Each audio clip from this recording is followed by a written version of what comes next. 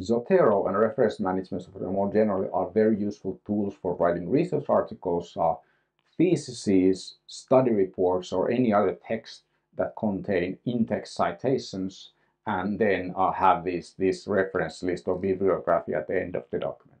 So these are a huge time saver.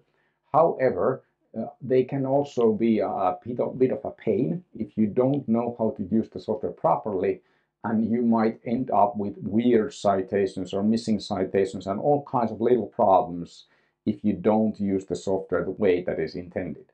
Also, it is possible that if you write with somebody else who does not know, does not use this software, they might mess up the document, and then you need to fix it. So understanding how you fix broken citations is a useful skill. I'll go through my workflow in this video. So this document is just something that I typed, and we have lots of citations to Eisenhower just to demonstrate some of the problems that you might have. This is something that I might have gotten from a co-author or from a student, but this has much more problems than a normal document would have. So normally I have 1 or 2 problems. This has maybe 5. So let's take a look at what these problems are. We can see here that there's Kathleen and Eisenhart. So we only cite one Eisenhart in the paper, so this name shouldn't be here. The reason why the name appears is because of disambiguation. If you cite 2 different authors with the same last name, let's say we cite John Smith and Tim Smith, we need to indicate which Smith we are talking about. So we would add T. Smith and J. Smith into the citations, and that is the appropriate way of citing. So we would cite the authors with the first name's first initial, but here the system does not work properly because it's disambiguating unnecessarily. The reason why it's disambiguating unnecessarily is that we have Kathleen Eisenhart's name stored in 3 different ways in our reference database. So we have K period M period, K M period, so there's no period, and we have Kathleen M period. And Zotero does not know that these are the same person. And we might have a person who just uses K, and then we might have a person who uses Kathleen. So it is technically possible that K. Eisenhart and Kathleen Eisenhart would be different people, but in this case, we know that this is the same person. So that is problem number 1. The problem number 2 is that this 1989 here, we have 2 articles. So we have better stories, better constructs, building theories from case study research. So we don't know which one this is referring to, so it needs to be disambiguated. Problem number 3 is that there's Burgos and Eisenhower 1988 in text, but that's missing from the reference list. The final problem is that we have this weird citation here. So we have Eisenhower 1989, Eisenhower 1989.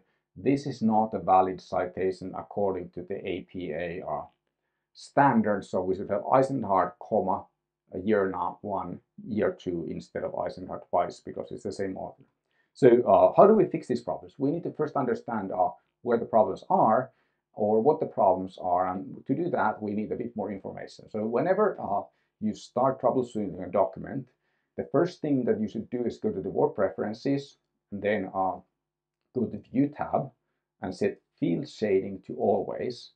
And I have this always, that's my setting. So I have this word set up this way always, but I turn it off because it's off by default, and that's how many people like to have it. But I prefer to have lots of information when I write, so I have always these formatting marks on as well.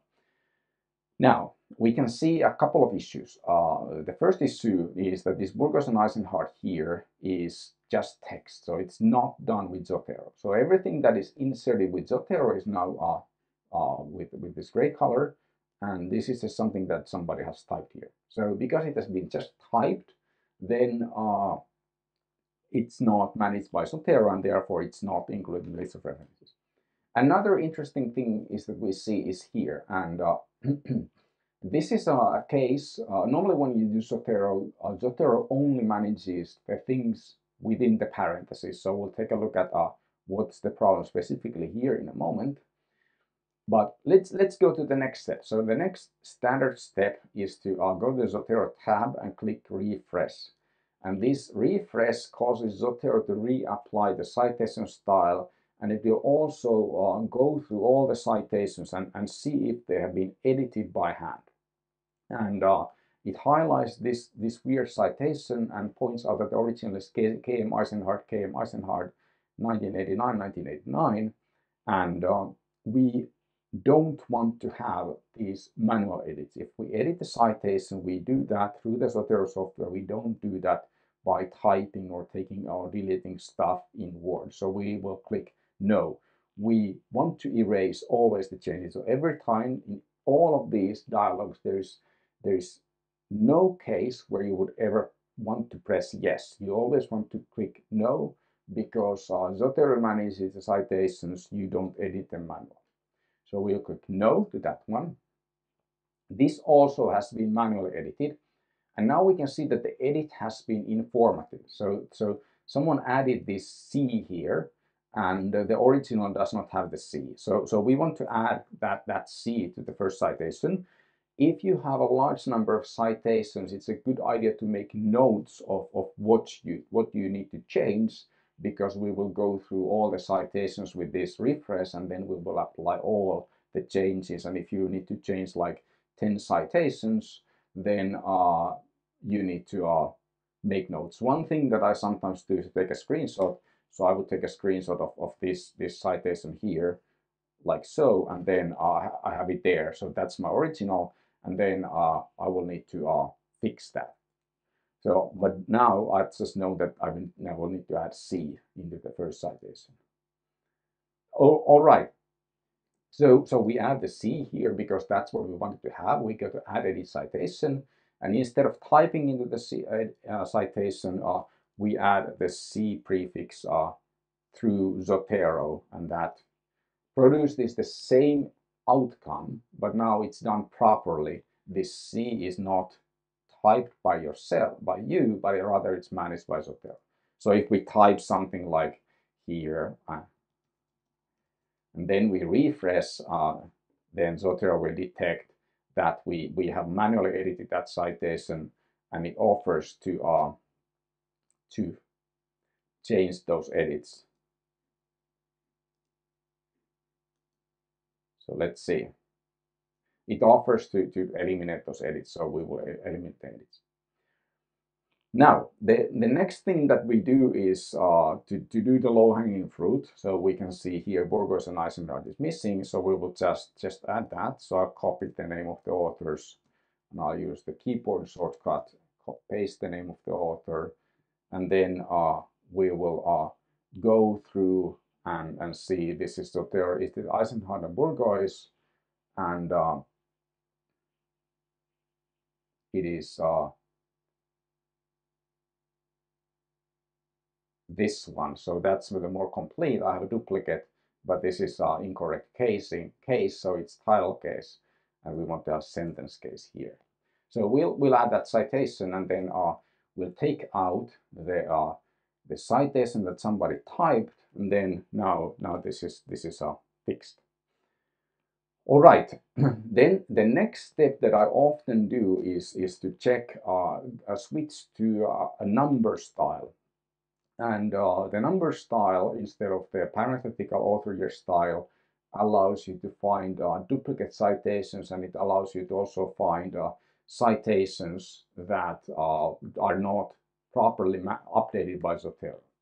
And we can see here that we have building case study, theories from case study research twice, and we don't want to have that.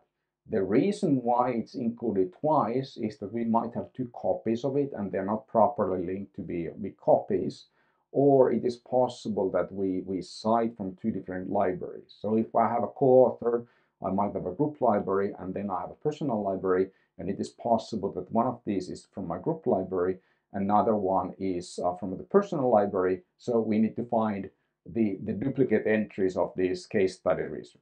The way to do that is to go to document preferences, and we take a look at number style.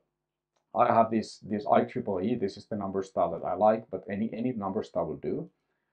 And we change the number style to number style. So now it's not parenthetical, And we can take a look at, okay, so we have here building case studies, building theories from case study research. This is the volume and issues here, so that's complete.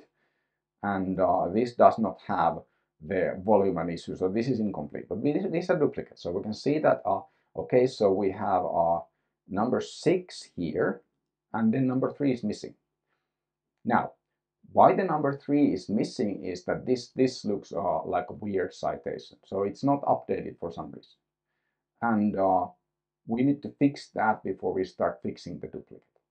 What we will do, why this happens is that someone has used the Zotero's citation editor. So this is a kind of like a legacy feature, which is a bit difficult to access, but it is available because it was included in the early days of Zotero, and maybe some users find it useful. So we will go and we'll edit this citation, and we'll click on edit, and then there is this classic view, and the classic view is an older dialog for inserting citations. So this is the one that you should use, but there is this one where you can browse for citations, and this was the way you added citations in Zotero before they had this quick insert dialog. And now there is citation editor here. It might be hidden, but because this is now edited, it is shown. And we can see that somebody edited this citation manually. So if we type something here and we click on OK, then that will be added to the citation.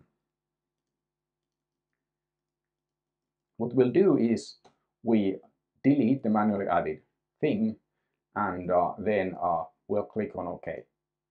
And now Zotero warns us that the citation will be blank, but it's not actually the case. It will not be blank, it will be numbers. So we'll click on OK, and now we have this citation again being managed by Zotero instead of being manually typed. Now back to fixing the duplicate. Number 3 is the duplicate, and number 6 is the duplicate. So we can see that number 3 citation is the more complete. And so we'll edit this citation because that's the duplicate, and we'll edit it, and it's the first one that is the duplicate, and we will delete that. We can verify that it's actually this one by clicking on it. So building theories from case study research, we will delete and we will re-add it.